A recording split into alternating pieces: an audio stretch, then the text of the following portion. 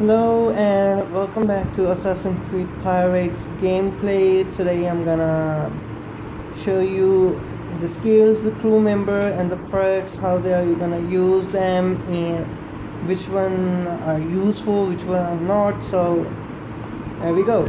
I have to tap your level and then the tavern. These you can call it also your crew members. There we go. Here we have a list of crew members. I have already bought all of the, or you can say the most of the crew members. So they each have their prices and each of them have their different skills. For example, this guy Kanoji, let's see, he grants experience multiplied by 2. So I thought this guy was useless anyway. So here this guy is, well, regeneration. He can instantly restore all of the HP of your ship.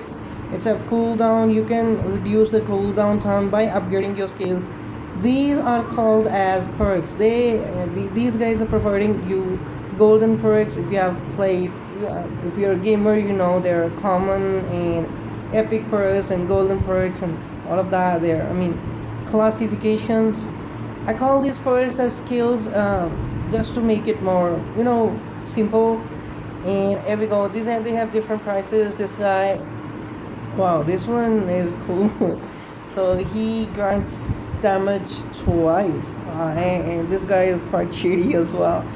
So these are your crew members. You buy your crew members from here with the money or the coins you earn from the game. Every part of the game you play, either it's the main story or the side story, there are super ships as well. I mean, from the name it's obvious they are the super ships. They're the legendary ships in this game. You can find them in each of the map, and you have to fight them, and they're pretty tough to defeat, but it's really fun, and they will grant you a good amount of gold as well.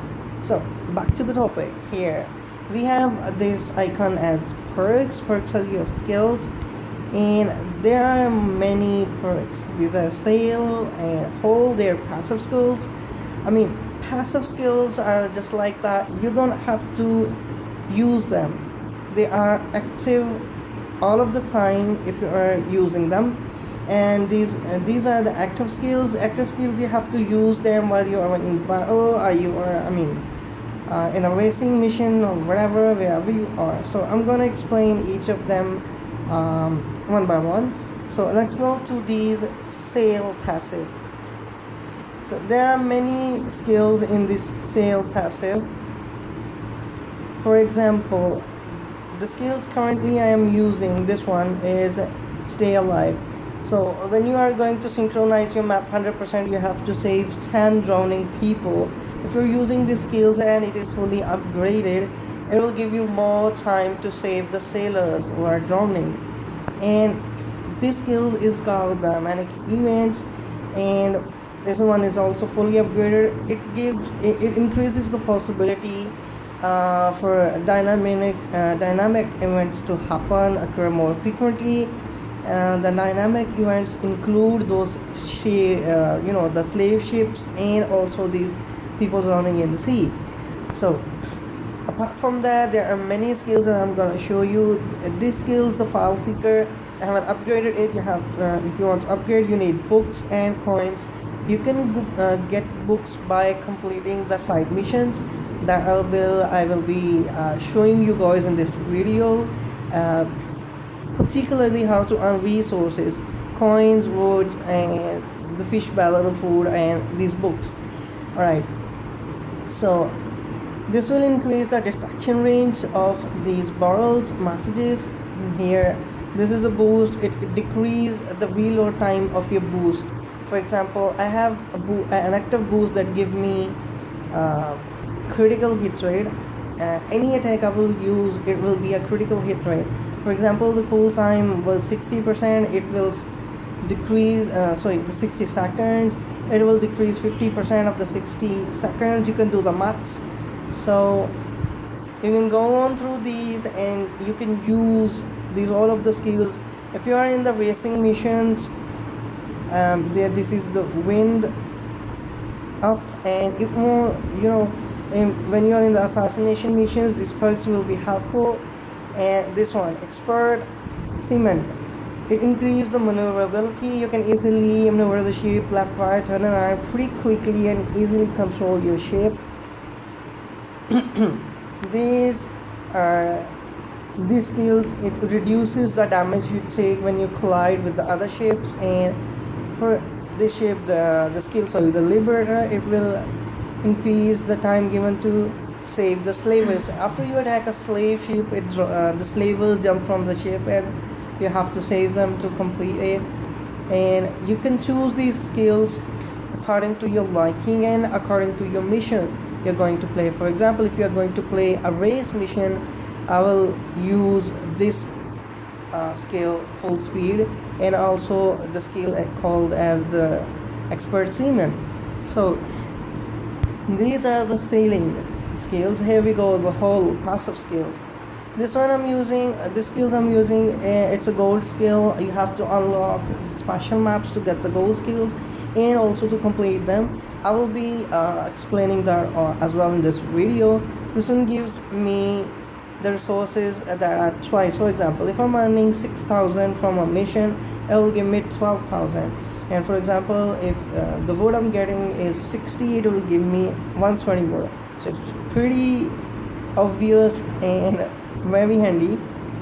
This is a crazy perk or skill. At the start of a battle, each battle, all of your guns, they are uploaded and you can just go boom boom boom. Alright, so this one here is the treasure bouncy. Well, in each map you have to find the treasure chest. These chests are, you can get them by destroying the navy ships and also the merchant ships. If you're using these skills, the chances to get the treasure chest map is more likely to increase. There are many other skills, like for example here, this skills, it will increase the chance for the critical hit. And well, this broadside, it increases the amount of projectiles and blah blah blah. Well, there are many. This one is a tanker skill. It will increase the maximum HP of your ship. At fully upgrade, it will give you 15%. There are many things here. This is another skill to decrease reload time for your weapons. And here, if you are going to a mortar weapon, it will increase the amounts of, let's just say, the bullets or whatever, the shots, and it will increase them by 60%. I guess the magazine goes to 15 shots after using the skills. And in the lucky loot, it will increase the resources you find in each crate. While you're traveling, you will find crates in the sea. And there are lucky reload sort of skills, EXP, and if there are mine defenders, if you collide with the mine, you will not lose much more HP of the ship. Survival Gunner Pro, when you're targeting a weak spot of the ship, it increases the stability of the survival gun.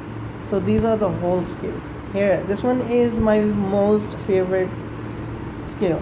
This is a spider web. A spider web, when you are in trouble, let's example, you say you're gonna die, you have your HP like left 15% or 20%, you can use these spider webs to break the enemy attack. There are many other skills available here. I personally prefer this skill.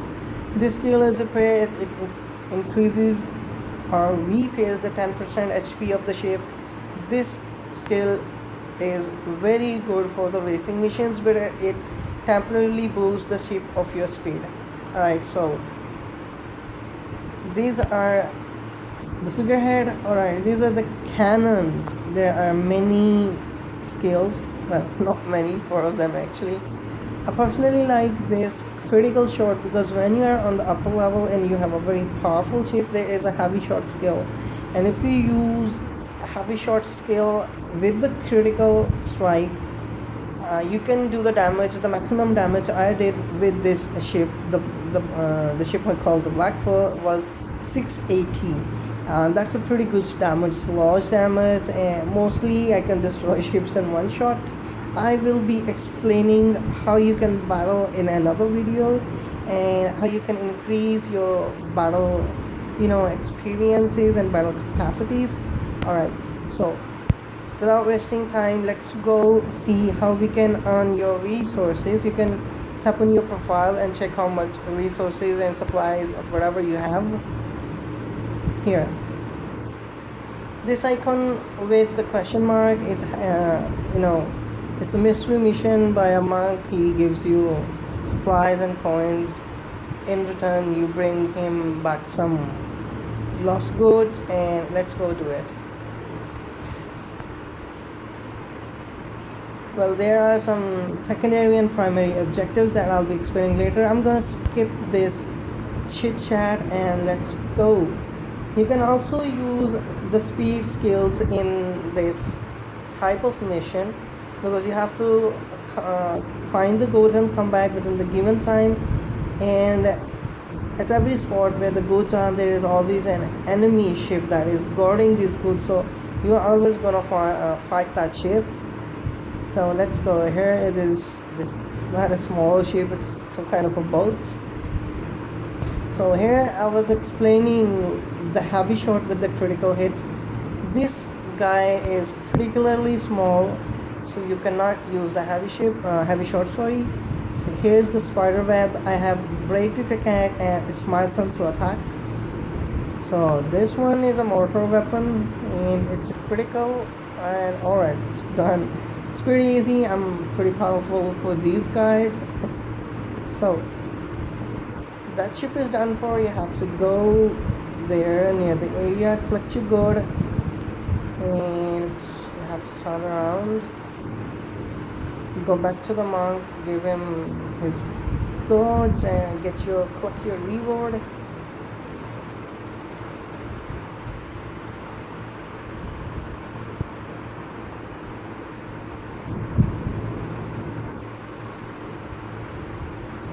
You can also enjoy in this view, but the speed will be slower a little, not slower, slow a little, but in this view it can travel pretty fast.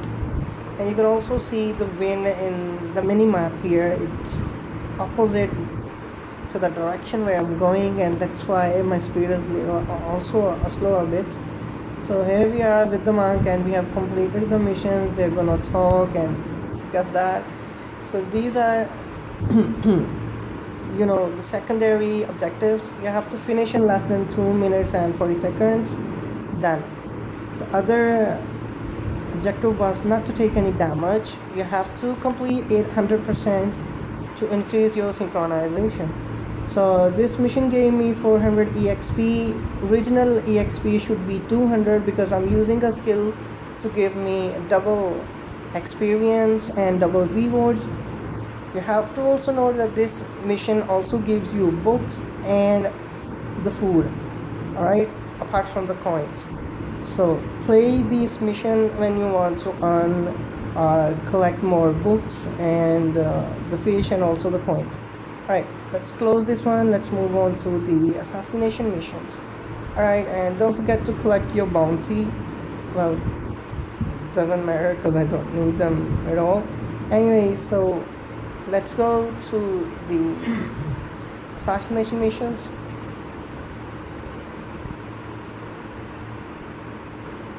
Alright, so it have 3 objectives. One objective is that we're not supposed to engage the patrolling ships. We're not supposed to take any damage, and we are supposed to finish it before 1 minute and 25 seconds. Alright, let's go, move on.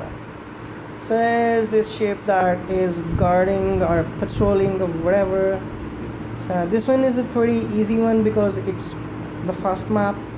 And okay, so here I am at the targets and we're gonna battle. So I'm gonna take my chances of targeting this ship with the heavy shot, plus also my I'm using this critical skill. Alright, this is a heavy shot. You have to target the ship. Alright, Okay, so the damage was 391 because this ship's power is pretty low. It only have 2 power bars. Okay, so in the last mission we earned food and the books. In this mission you can earn the wood. Wood is used to upgrade your ship. Alright, so this is the bounty that I'm going to collect. Anyways, now let's move on. Alright, we are here at the temple, so why not let's go. Alright, so this guy got me while I was going. Alright, let's look at it. Okay, killing the navy missions also give you, killing the navy ships also give you books, but the amount is too low. See, it's just 2. So you don't want to waste your time. You can see this circle. This circle it appears when there is a whale. Tap the harpoon icon and catch the whale. Alright, so it will give you 40 barrels. You can also collect your food from these mysterious missions. Here I already have collected 100 coins. The cost to do this one time is 19 barrel, so you have to pretty well collect the resources to play these temples. I have already explained that you have to collect 8 pieces of a map to unlock a specific customization for a specific ship. So we're gonna enter and I'm gonna play this one.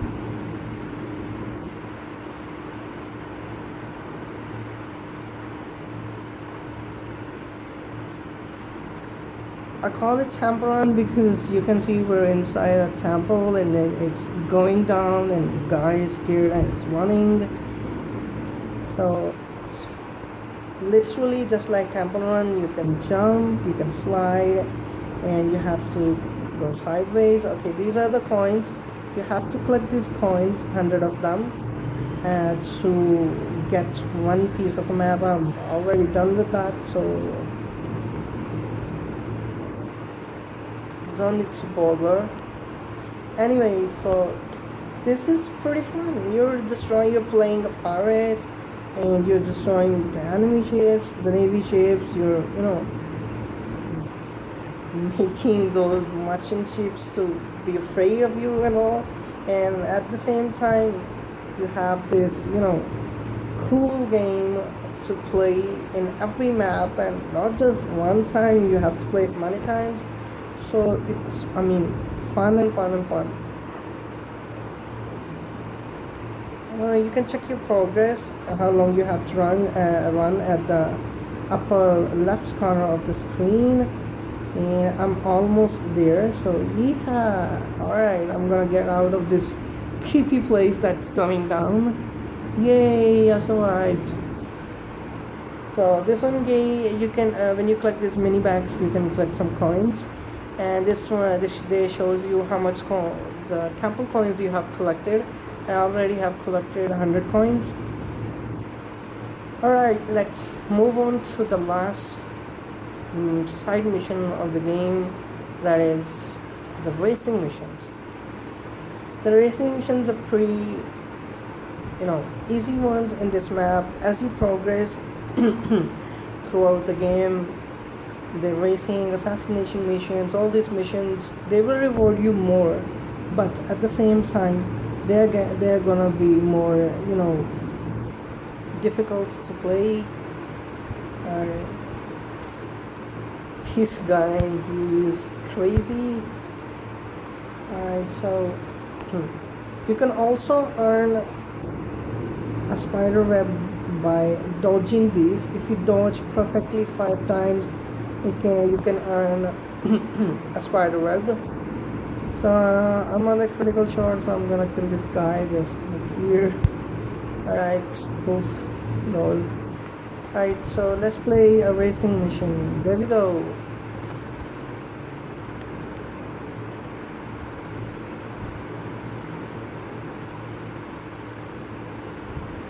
So we have 3 kind of objectives. Objective number 1 is to finish at least when the 10 seconds are remaining. You have not to take any damage and don't use any boosts.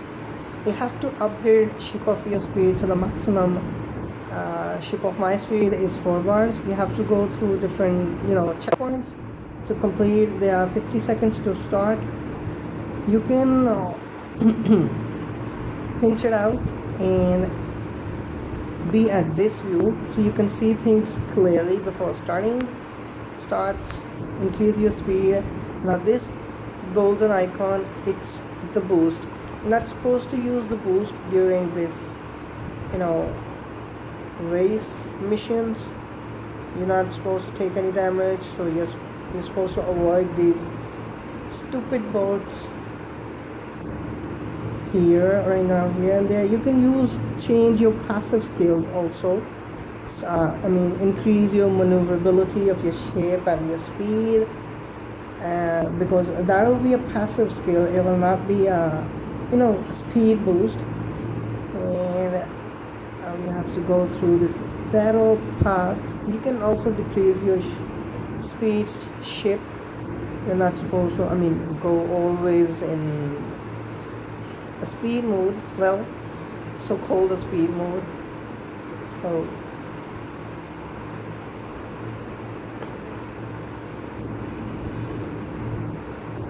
here we go. Finally we are done. So this mission gave me books, experience you're always gonna get, and the coins. And now I have explained how you're gonna get your how you're gonna get resources in this video, and also how you can play this mission, and also how you can 100% synchronize each of the missions. So hopefully you guys have liked it, and please like, subscribe and share.